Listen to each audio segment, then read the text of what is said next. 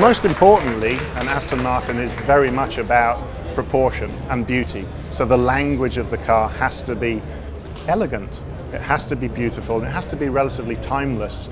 At the front of the car, this S curvature, which is part of our grille. The grille of an Aston Martin is so important because that is the whole of the front of this car. If you look at how this wraps through, becomes the fender, how this actually creates the bonnet line of the car, and this S curvature allowing the air to be sucked in.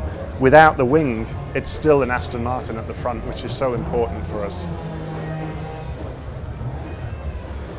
If we come to the side of the car, everyone recognizes an Aston Martin for having a side strake, which is how air is vented from the engine bay. But in this instance, our side strake is integral with the venting that we need through the front arch of the car for the aerodynamics of the car.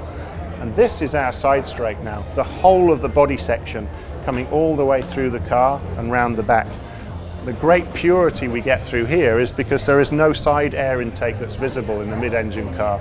All of the air goes in underneath this floating cant rail, and that's how the engine is cooled. So again, allows us this beautiful Aston Martin line and form, which is uninterrupted by anything through the surface. And if we come round to the back of the car, an Aston Martin rear lamp, what we call the C lamp, is so important to our DNA. And you see it here, executed in an incredibly futuristic way with these individual light pipes, but all functioning elements, and we're exposing the heatsink that every light has to have in a modern car, but this time looked at in a completely different context in a completely different way. So something very, very futuristic.